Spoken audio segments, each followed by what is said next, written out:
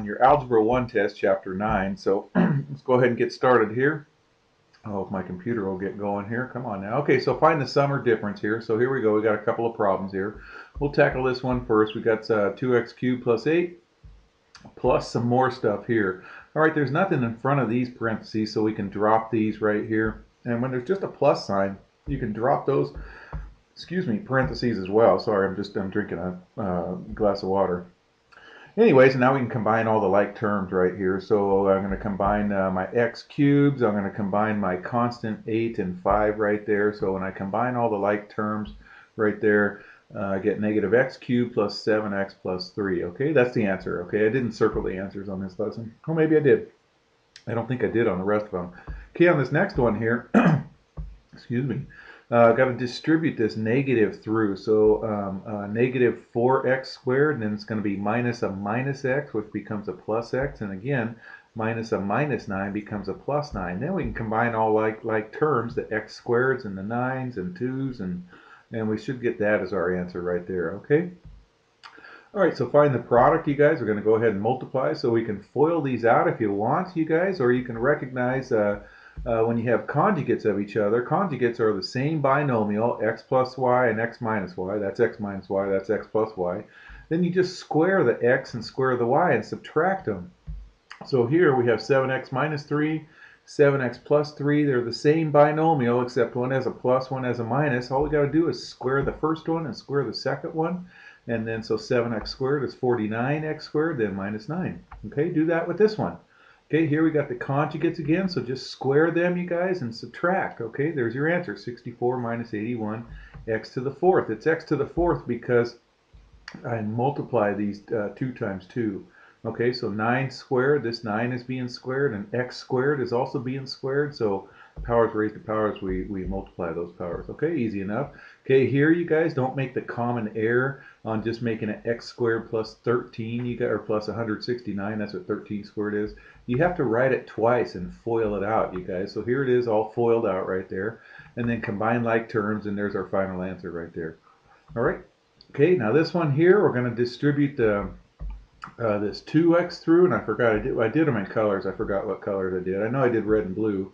Oops, I did the 2x in blue, so I put the 2x through. So this times 2x, this times 2x, this times 2x is all this blue stuff, and then I did multiply this times negative 1, this times negative 1, this times negative 1. That's all. It's red stuff here. Then we can combine like terms, and there's our answer right there. Okay. All right, so let's divide, you guys. Okay, here's the first one. We got a trinomial divided by a monomial. All right, when you're dividing by a monomial, you guys, a lot of kids want to do long division on this. You don't have to. In fact, it's faster, more efficient if you just put that monomial under each term here. So put this negative 5x under this, under this, under this, and then start canceling, you guys. So here, this 1x took away one of these. There's 2 left. And then negative 5 goes into negative 5 once. It goes into 25 negative 5 times. Negative 5 goes into 15 3 times. Okay, but this was a minus sign right here, so it changed it to a plus. Okay, it was this minus sign right here, but this negative 5 changed that to a plus. So this is going to be plus 3x. It took away one of the x's. Here the x's canceled. Negative 5 goes into 30, negative 6 times. Okay, so clean it all up. You should get that as your answer right there. All right, so this one we're going to do long division. Okay, so here we go. So here, if I'm up at the board, you guys, I would say left finger. This would be my left finger right here. Left finger times what would get me right finger, and I'd have my left finger on that, my right finger on that. So x times what gives us x squared? Well, x times x gives us x squared right there. Okay, do you see that? And then we multiply that top x right there times that whole binomial x minus 2. Okay, that's what comes out here. So here's x times x is x squared. Here's x times minus 2 is minus 2x. All right, and then I really emphasized parentheses and subtract. So we're going to go ahead and subtract. X squared minus x squared cancels. 7x minus a minus 2x becomes 7x plus 2x, so we get 9x. Okay, then we slide down the negative 2, so there it is, slid down right there. Then I go up to the board again and I say left finger, so I'm putting my left finger right here, times what will give me right finger, and I have right finger right there. So x times what will get me a positive 9. and 9x, I mean, so 9 will, okay, and it's a plus 9 because it's positive, okay. So we're going to go ahead and put that plus 9 right there, and then we're going to do this again. We're going to multiply 9 times x and times negative 2. So there it is right there, okay? And then parentheses, subtract, okay? 9x minus 9x, those cancel right there. And then negative 2 minus a minus 18 is negative 2 plus 18, which is 16. Okay, so now how we write this answer is we start at the top up here, start at the top, and we go clockwise. So it's x plus 9 plus the remainder over what we were dividing by. So x plus 9 plus 16 over x minus 2. That's the answer right there. All right, let's try it with this one right here. Okay, now this one here, I'm not going to write it as 3 plus 3x. I'm going to write this as 3x plus 3 on the outside.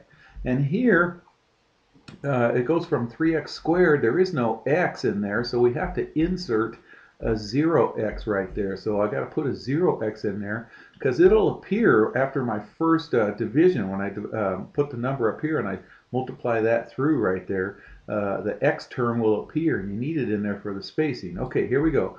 Left finger times what gets me right finger. Okay, so I have my left finger here, 3x. 3x times what gives us 3x squared. Hopefully you guys know it's x right there, okay? And then we go ahead and multiply that x times the 3x and times the 3. Parentheses, subtract, okay?